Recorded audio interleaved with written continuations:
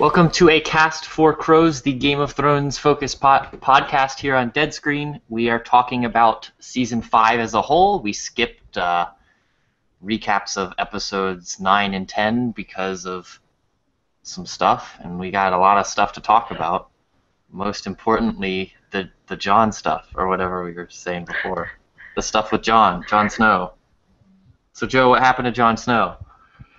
Well, and probably the biggest shock of the show so far, he has been stabbed to death, and by his Night's Watch brothers, and yeah, it would seem for all intents and purposes that he's dead, and there are a lot of theories about what's going to happen next, but you know, we saw an interview with Kit Harington. He says Jon Snow is dead, and he says he's not going to return for season 6. But of course, he's going to say that. But you know, what you guys as show watchers, what did you make of him being killed? You know, because we always assume he's going to be one of the focal points throughout the entire series. So you know, what were your reactions when it happened? So my big thing is, I know there's a lot of people talking about different ways he can come back and all that stuff, and I don't, understand a majority of what they're talking about. But my big thing is, I don't want him to come back as Jon Snow. If he comes back as some weird something or other thing that is like barely kind of Jon Snow, like that's one thing. But if he comes back like fully fine as Jon Snow, it just kills that thing of Game of Thrones that I love so much, where you like everybody's in danger at all times. Like that scene was equivalent to the head grape smashing scene last season, where you're just like, the hell just happened? Like it just kind of hits you. Like, he walks up, he sees the traitor sign, and all of a sudden you're like, oh shit, this is bad. And then there's just nothing you can do, and then he's dead, and you're like, well, he's gone. Dude's dead. It's all over. So I don't want them to bring him back. If it's some weird, because I know it was either last season or the season before, they showed the dude who like was healed from the cut or whatever, which they like, well, it was in a cave or something, right? Who are we talking about? I don't know his name. I'm pretty sure Arya and the Hound were with him. It was like a group of bandits or something. And the dude was like cut, and he healed himself, and he's like, yeah, it's the like 5th time I've done this or whatever. Oh yeah, Beric Dondarrion. Oh yes, of course. So that I was worried about them using that too much, like people being like hurt or killed or whatever, and just like coming back to life and being totally fine. And I just don't want that to happen. It sucks that he died, but I want him to be dead. That's basically what I have to say about it. I'm guessing that's a very unpopular opinion. I think it is, but it's just, there's something very special to Game of Thrones that if you're going to die, just let him be dead. None of the other big people that we loved came back, so he's dead. Just let him be dead. See, I already knew it was going to happen. So I wasn't that surprised. You suck. You need like to be. You're not allowed to go on the internet during Game of Thrones seasons anymore. I didn't go on the internet. My cousin told me this. This was something I did not want to slap them in the face. Didn't he ruin something else for you? Yes. He's ruined a lot of things for me. No, I'm not having it. So I'm not having it. I wasn't surprised.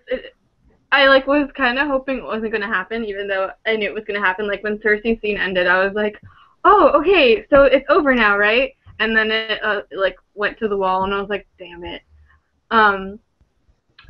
But I do think that Melisandre's going to bring him back.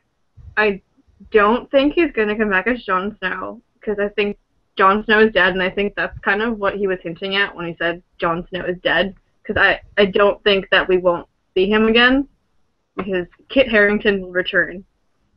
But he's obviously not going to say that he's going to come back if he seems dead. But as Joe and I have discussed, I think he is going to come back as Azor Ahai, So that was the person who Melisandre thought Stannis was, and Joe can talk more about this than I can. Well, I think, I want to talk about this from a book perspective too, because yes, Jon did get stabbed repeatedly and presumably killed, but all the circumstances leading up to it were very different because, for one thing, Ollie doesn't even exist in the books, and more importantly, Sir Alistair was not there at all. He had been sent away to Eastwatch, so I think on Jon's part, clear mistake to not do the same thing in the show. But the circumstances leading up to his stabbing were very different because he had received a letter from Ramsay Bolton in Winterfell, and he thought that his wife had gone to the Wall, and so he demanded Jon to return her to him, or he would have him murdered. He would go murder Jon himself. And, there's a whole bunch of other circumstances I won't even talk about, but basically Jon wanted to rally the wildlings and go to Winterfell and help Stannis defeat the Boltons, only, that would be forsaking his vows. He's not allowed to leave the Wall, no matter what. And then, if you guys will remember the giant named One, he murdered a few of the Night's Watch brothers, and so basically all that added up kind of became the final straw for them. And then that was when a few of his other Night's Watch brothers stabbed him, was before he could leave for Winterfell. And so, but the difference is, I told you guys this earlier in the season, that Melisandre, Shireen, and Selyse had all stayed at the Wall, whereas in the show they go with Stannis. And now we know why they made that change. But you have to ask yourself, why would Melisandre bother going back to the Wall now, unless you're going to have her revive Jon? It just seems too obvious. Otherwise, she could just go back to wherever she came from. Yep.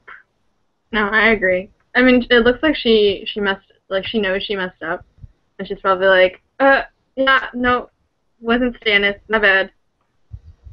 And Let me fix this. It's also worth noting that in season 3, we should remember that she ran into Beric Dondarrion and Thoros of Myr, and and she kind of she looked freaked out when she realized that Beric had come back to life like 5 or 6 times. And that's when she kind of realized, oh, wow, Red Priests have the power to bring people back to life. So, you have to presume she's going to try to do the same thing with Jon. I think either that or, we know the Night's Watch burns their dead every single time, no matter who it is. And there's a very good chance that if they try to burn Jon's body, that won't happen. And so, for us as show watchers, that could be a very clear giveaway as to his parents, who his real mother is. And you think you'll read that in the book before you see it on TV? I think... See, my number one theory, book-wise, is that Melisandre will revive him. I don't think they'll even try to burn his body. I think he'll either be revived, or I think he'll kind of warg into Ghost for a little bit. Mm-hmm. And there's people who think he's dead, and that's it. There's people who think he'll come back to life somehow, and then there's people who think he'll become Ghost permanently, because there will be no body for him to come back to, so to speak. So, there's all kind of different things that could happen, but I don't think he's just flat out dead.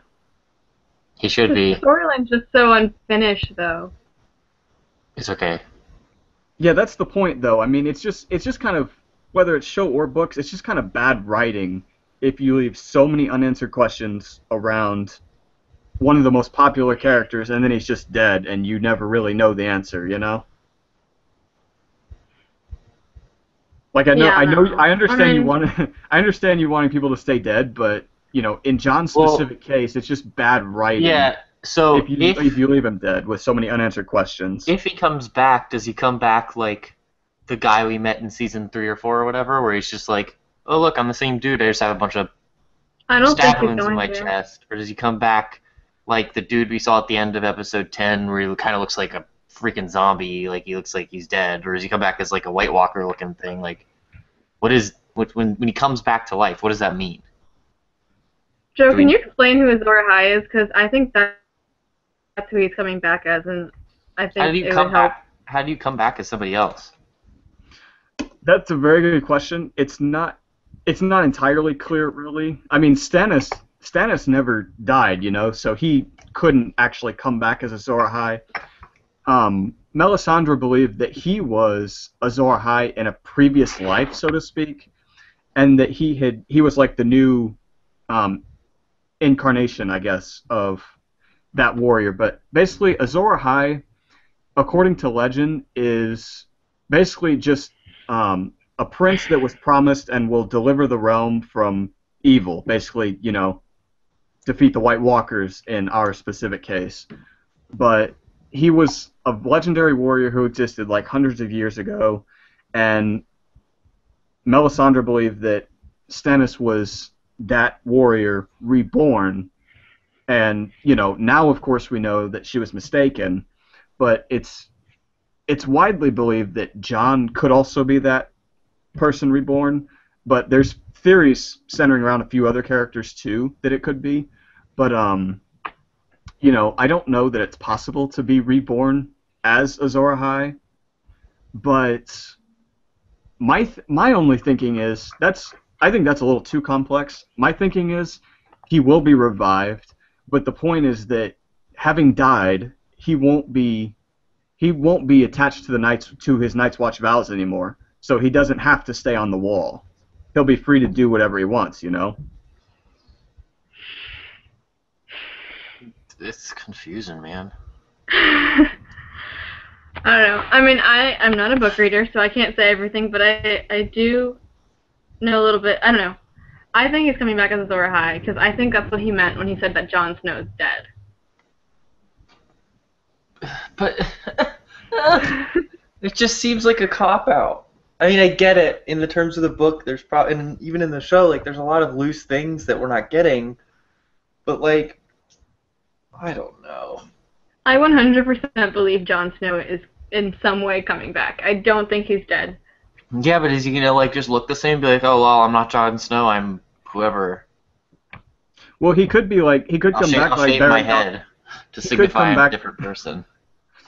He could come back like Beric Dondarrion did, though, and like if you'll remember, he was basically, if I remember right, he couldn't even eat or drink anything because he's died so many times he doesn't even need nourishment anymore, and he was basically a skeleton and he lifted his shirt and his chest and stomach were just covered in scars from all the times he had been killed, and so I think he would still look like Jon, but maybe he'll be somewhat deformed, so to speak, because Be of like because that's what undead death Jon. does to a person. Yeah, exactly. Not necessarily, not in the form of a White Walker or anything, but Yeah. more like Yeah. what Beric Dondarrion was. I don't know. Awesome. I'm just it's walking a fine line with me. It sucks that he died, but there's something. They should stay dead in Game of Thrones. It's just I don't think it's the end, because honestly I think Jon's parentage is the Song of Ice and Fire, true parentage, and that would just kind of be like this whole thing is basically about him, and that's it. Sorry. So Yeah, I don't mean it's think just he's dead. it would be Forget bad it. writing, and they won't allow that to happen. So, and no matter what, Jon has to come back for season 6 because he's going to portray his corpse. So Kit Harington will be on screen next season, no matter what. Okay, well, what was the next thing we wanted to talk about? Stannis and Shireen, that whole thing? Because I know, Joe, you had some strong feelings towards that. Yes. The question is where to start. I guess I won't go into the books yet. I will just say that I guess I don't know if this was a book spoiler or not, but Shireen is. They're all still alive in the books, actually. Shireen, Stannis, Selyse, and you know, I knew Stannis was bringing his family with him because they were gonna do something. I figured some of them would die, but I think the showrunners destroyed Stannis' character by not only having him watch Shireen burn, but having it be his decision to do it. They decimated what was otherwise a very good character in the books, a character who would never have consented to that. And now it just became, you guys as show watchers, I'm sure we're just like, oh, well, screw him, I hope he dies now, and I'm sure you were glad when Brienne showed up to behead him. But yeah, that, I want to know what your reaction was to Shireen's burning, since we never got to see a recap of this, and I found I found it extremely disturbing, but on the other hand, I'm glad they didn't actually show her burning. I was glad they gave us a portrayal of, like, Stannis, Selyse, some of their men, and I thought it was kind of amazing to see that Selyse was actually the one who broke, seeing as she's like the religious nut. Yeah. And that was what really made the scene for me. It was like, oh wow, she's the one who's breaking, not Stannis. But, what did you guys make of that whole thing, and what did your opinions become of Stannis after that? See, I agree with you, because when Selyse broke, I was like, that you're doing something really fucked up if, like, Selyse breaks and Stannis is just standing there. Like, she's crazy. So I was just like, I don't know, it was probably one of the few scenes in the show where I actually teared up. Just, I don't know, I don't know if it's just, like, Selyse's, like, cries of, like, agony and just, like, not wanting to see her die, or just hearing Shireen crying of agony, like, begging her father not to do this. But it did destroy Stannis for me. I was really happy when he died. It just seemed out of place. It did seem out of place. I agree. They spent the whole season sort of building him into this person that, like, you're finally, like, okay with and you like, and, like, the show made him seem like a bad guy through all the other seasons, and this season was really where they started to change that. And it didn't make me hate the character, it just made me confused. Like, it just seemed so out of place that I was like, it didn't even seem like the same person, because it seemed so just wrong and out of place. Like, even when he's standing there and she's breaking down, it's like, that's backwards from what you've told me was going to happen all season, just based on learning about these characters. And so, I was kind of indifferent when he was killed. I still like his character. I think it's interesting. It's like, he kind of has this, like, gambling attitude with it. It's like he doesn't ever get fully prepared in the show. He's kind of like rolling the dice on each thing, being a little bit successful or being not successful, and kind of going. And it seemed like this was his final, like, big roll, because, he lost all the men because Ramsay's little secret attack or whatever, and then a bunch of other ones left after that. So it's like, I don't know. It just seemed out of place, but I mean, I wasn't necessarily excited he died. I thought his death scene was very cool. Aside from the fact they didn't show anything, his attitude during that scene in Brienne's speech, I think the whole thing was that whole thing was interesting, but it just seemed backwards. Like, why build this whole thing up and then just, like, change the whole purpose of everything you've taught us all season? So, I don't know. I do agree it's backwards, because when Melisandre was, like, hinting at killing Shireen again, like, I don't know, just, like, they built him up to be, like, seem like such a caring father. I thought he was surely going to say no, and then it does seem like out of character because honestly, I didn't even like question it. I thought he was gonna say no again. Yeah, and that's the thing is, I feel like he's been put in that position. Characters in the show have been put into positions a couple times where you're like, I'm not sure which way you're gonna go because it's like either they're both bad or they're both good or whatever. And this one seems so very clear cut. Like, yeah, he's gonna say no. He's kind of said it like 5 times already, and he was just like, yeah, let's do it. It's just like, okay. Seems a little backwards, but whatever. So it did make me hate his character. I'm still stick to the fact that I was happy he died. Yeah, I can see it. It just seemed like it was just backward. Like it just seemed so wrong that I couldn't revert on Stannis because it didn't seem like Stannis to me. It was just like, I don't know. But Joe, that was the battle that you were worried about seeing, right? Yeah. And they didn't really show it. Yeah, and I want to talk about why that was. Yeah. I want to talk about why that was a complete failure, in my opinion, because we spent all season.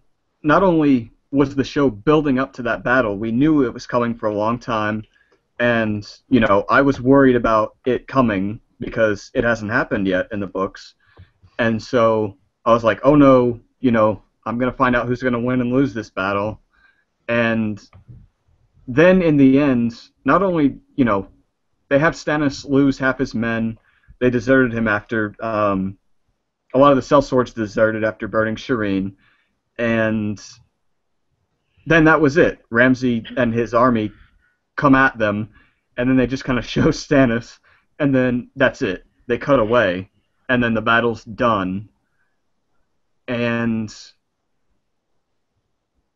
it's so different from the books at this point that that doesn't even convince me that Stannis will lose the battle in the books. Yeah, that's what I was gonna ask. Was like, having not had seen that, do you think he's gonna die in the books that way? Do you think?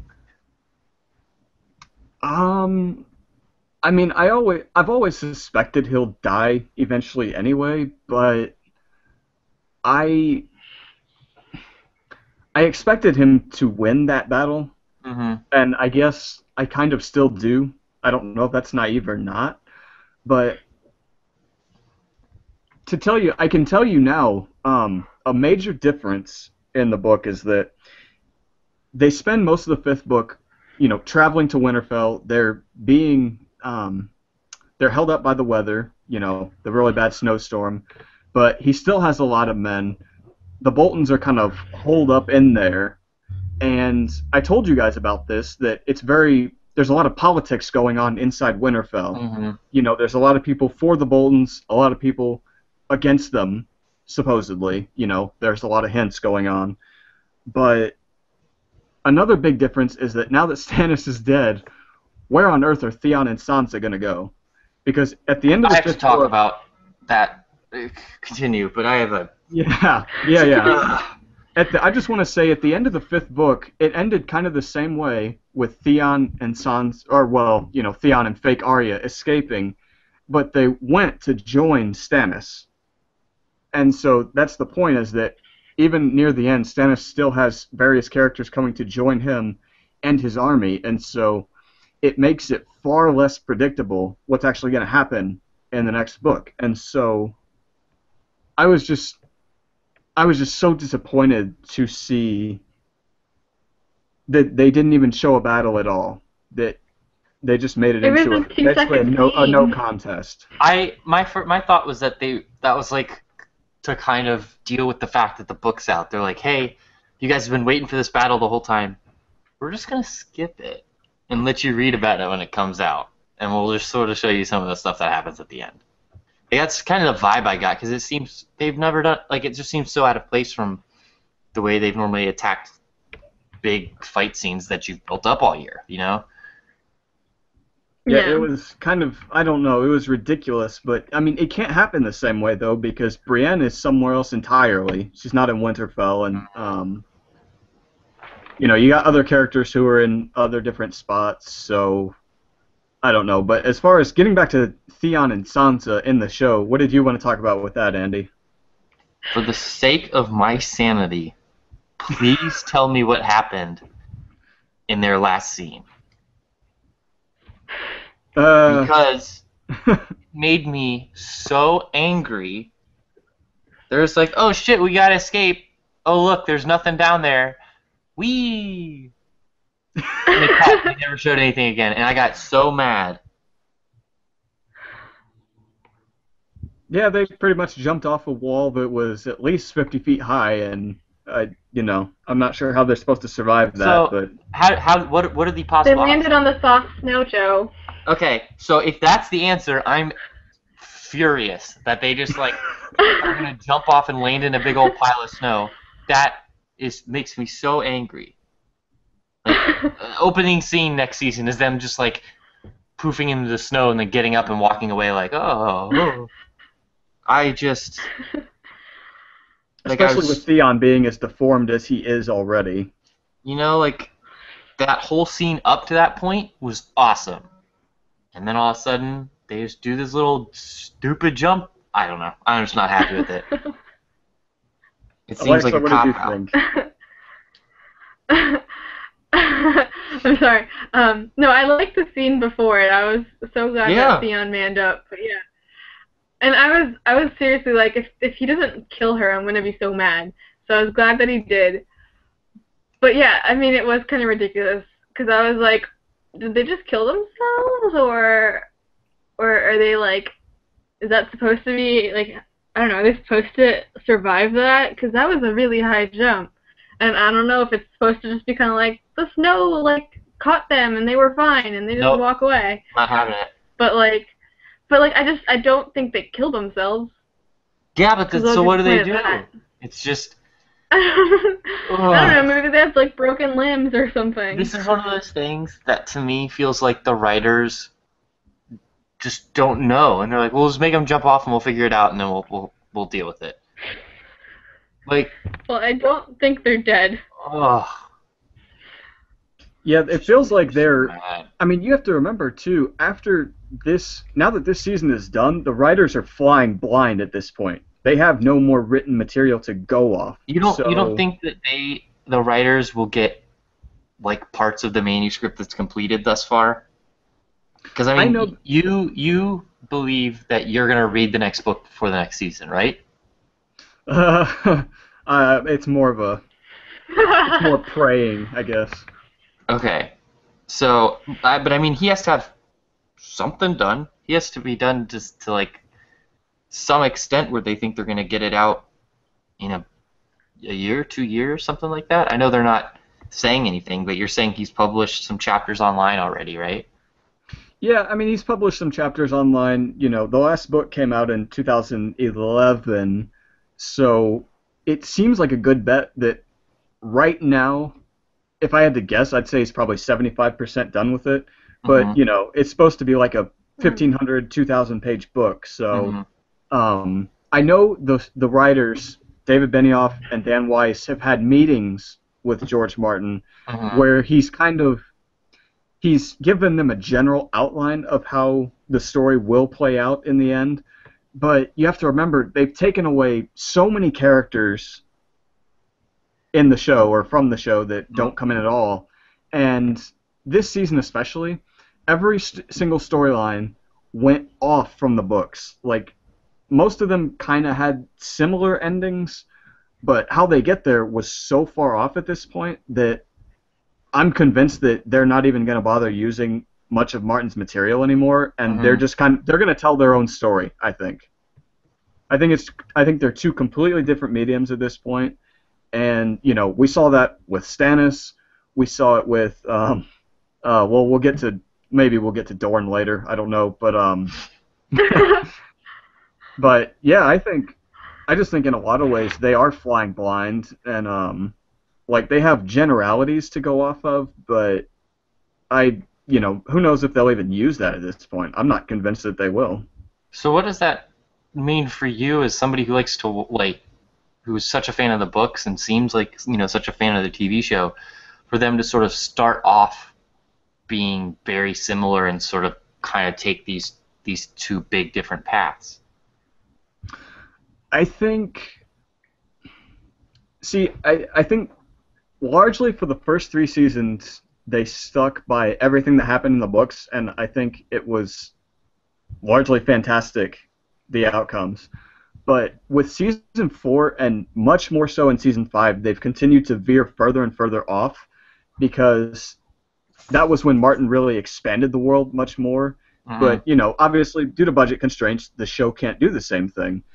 But if you're going to change something from the books, no matter what it is, you better make it at least as interesting, if not more interesting. And I think in a lot of ways, this season, they failed in that. Mhm. And I think, the Dorne storyline is a prime example, because almost nothing happened, Alexa built them up so much. Yeah, seriously. And then, I didn't know. but, that's the thing is, I don't mind them doing it differently from the books at all. In fact, I encourage that, because it means, as we go on, it means less spoilers for me as a reader. Mhm. But when there are things that are clearly filler, that's where I have to say, okay, I understand you have time and budget constraints, but come on, you got to do better than this. Like, Mhm. you can make it different from the books, Mhm. but make it interesting. Like, we complained about Tyrion and Varys riding around in a box for 3 episodes, Yeah. doing nothing until he suddenly had to walk around for a little bit, and then he gets kidnapped, of course. Mhm. Like, what's the point of having them ride around in a box? So, you only have 1 hour to fill a week, just keep the storyline moving. It doesn't have to be deaths, it doesn't have to be battles, but just keep it moving at a decent pace, that's all. Mhm. Yeah. The thing about Tyrion, I think a lot of that is just Peter Dinklage. I think people like him and they want to see him on screen. So if the lady who plays Brienne, she only showed up in maybe 4 episodes Yeah. total, and you could have very easily cut Tyrion out of 2 or 3 of those episodes. But I think he's one of the big stars and people like seeing him. I think he's a lot of people's favorite characters, so they added in those things just so, oh, here's our Peter Dinklage scene of the week, and it's him complaining about riding in a box. And it was funny. He's a good actor, and I like to watch him, but it did feel like filler. I think you're right. But if I have to assume, because he's the only character I think that was in all 10 episodes, was Tyrion, if I have to remember. Probably, yeah. We can check that, but I think he definitely was in all 10, but I think he's one of the only few who is in most of them. Yeah. So I think that's part of the reason.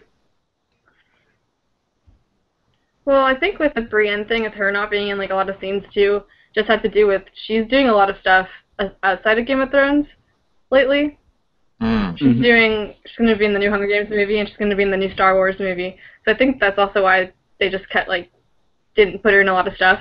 But I do agree that some of it was just a lot of filler with just so much Tyrion. I get it, Peter Dinklage is awesome, but we don't need to see him every single episode if there's nothing except substance. Yeah, I agree. I'm with you. And go ahead. I also feel like there were times this season where events just kind of happened, they popped up out of nowhere, and I feel like it just so happens that Ramsay's entire army misses the fact that Stannis is still alive. The king, the one they want to kill more than anyone, somehow Ramsay's entire army misses that he's still alive, and yet they all trot back to Winterfell, and yet, oh look, there's Brienne, pops up out of nowhere, literally, somehow avoids everyone else in Winterfell, Ramsay's entire army, and she just kind of shows up and then kills Stannis. How did she do that? And it's I understand. I'm glad that happened, but there's no build up or explanation as to how she managed to get there. Yeah. And I'm just and there were several points where that happened this season, and it just kind of felt like bad writing more than anything else. Yeah, I can see Like, that. things were just like, oh, we know the fans will enjoy this. We don't really need to explain it, but we'll just make it happen, and no one will question it. But Yeah. But I don't know. That maybe I'm just being overly picky, but I mean, I agree. There were kind of some scenes, like when we saw Tyrion and Valantis, they showed that other Red Priestess, and I was like, okay, cool. I mean, is that She like set up talked for about something? Daenerys for like a Yeah. second. Is that set up for something next season, maybe? Like, I feel like I don't know. I mean, it just felt like filler, but it could be if it is important. It did not do a good job of, I don't know, expressing that as important. Mm-hmm. So, do we want to go through a rundown of, because we lost a lot of people in the last 2 episodes. yeah. So, do we want to sort of go through and talk about each one of those briefly? I'm not going to be able to remember everybody. I know the Marcella one was an interesting one to me. I thought the whole thing with her and Jaime was, first off, you knew the moment before she even got on the boat when what's-her-name kissed her. You knew it was going to happen. Like, Yeah. That kiss was way too long. yeah, and it was too, like, in focus and, like, fancy or whatever. It just seemed too obvious to me. But that whole scene I really liked, and I just thought it was interesting that she was one of the people we lost that episode because we only really knew her for, like, 2 episodes, maybe, a total of, like, 15 minutes screen time?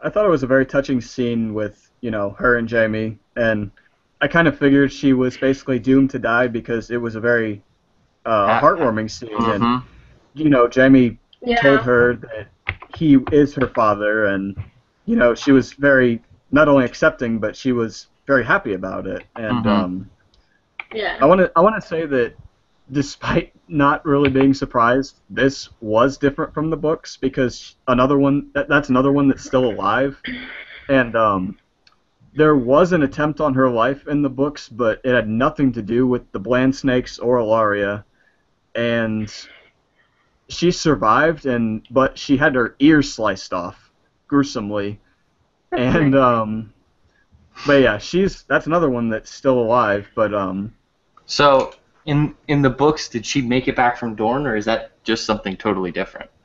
It's something totally different because Jaime never went to Dorne, and if I remember right, she's still in Dorne. She's just they wanted to move her somewhere else, Mm-hmm. but yeah, there was a failed attempt on her life, but she is still alive. But what I want to ask you guys to try and get a little bit of interest out of the Dorne storyline. Do you really think that Prince Doran, do you think he knew nothing about that, what Ilaria was going to do? Do you really think when he kind of threatened to kill her if she didn't behave herself, do you guys really think he meant that, or do you think it was all for show?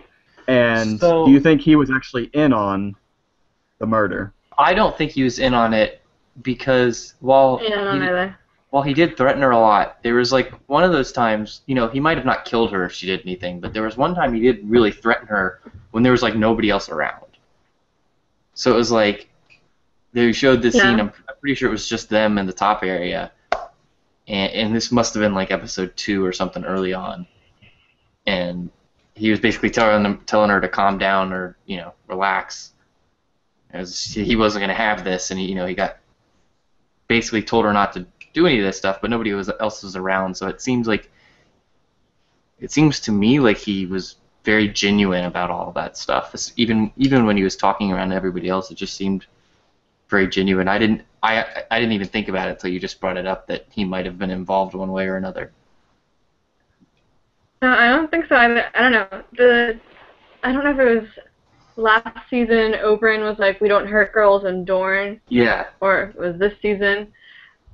But like it seems like they live by a certain code where they don't do anything to children, that they're like, I don't know, they seem more like liberal and they don't really like human rightsy and stuff, and I don't know. I don't think that he would knowingly do anything like that to her. It doesn't seem like he is vengeful, at least with her. Like, she was not even remotely involved with Oberyn's death, so I don't think he had any intention of killing her.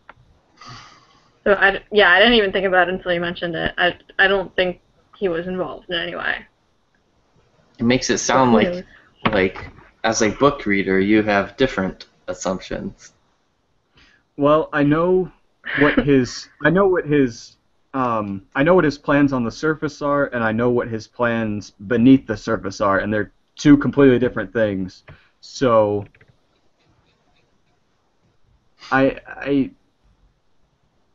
there's a theory in the book that he was involved in the attempt on Myrcella's life, but it's not really. It doesn't seem likely. But yeah, all I will say is I wouldn't necessarily get attached to the whole, oh, we're loyal to King Tommen deal. Yeah, and I didn't necessarily believe that. I thought it was more of that, we may hate these people and not care about them, but I'm not going to chop off this little girl's fingers. Like, we're a little more civilized than that kind of thing. Because it seemed like if maybe he had Jaime and they were trying to make a statement, he'd be a little more willing to do something, but not sure. Yeah. Yeah, I think it's like that, like, this girl had nothing to do with it, why am I going to hurt her? Yeah. Kind of thing. So to sort of finish this off, I know there's still a lot of stuff we want to talk about, so I think maybe we could do another one of these again next week to sort of hit some of these points we haven't touched on. But I think something we wanted to do was to sort of rank this season in terms of like on a 1 to 10 scale and sort of see what everybody else thought and discuss that a little bit.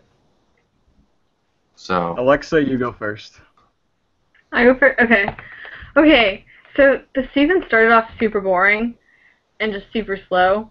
So I have to say that I don't want to give it a super high score. I'm going to say like a 6.5.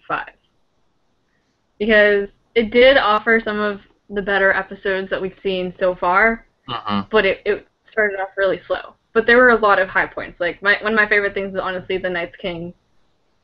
I thought that was awesome. It made everything else seem so petty. And I think it just put everything in perspective. So those like last scenes, or like those, I don't know, some of those last episodes were kind of like, oh crap, kind of thing. So I'm gonna 6.5 because there were some really lame episodes, but there were some that were like, oh my god. Yeah. So I'm gonna do something similar. I'd probably do 7. Just because, and I agree with everything you said. I think it started out really slow. Like the first 4 or 5 episodes, almost nothing happened, and then it ended really strong at the end of like, what was it? Episode 7 or episode 8, 9, and 10 were all really pretty good. Episode 8. Yeah. And so my thing is, even the boring episodes of Game of Thrones, to me, and I don't know if this is anymore. It used to be like the quality of the writing and the story and all that stuff. Now I just think it's the relation to like the world and those characters. Like even the boring episodes of Game of Thrones are better than a lot of other shows. Like there's nothing else on that I wanted to watch. Even if those were boring, that was still the thing I was looking forward to all week. Yeah. So Definitely. I'm definitely with you there that it started out really slow, but I'd rather watch a boring Game of Thrones episode than almost anything else. More than Lost? More than Lost.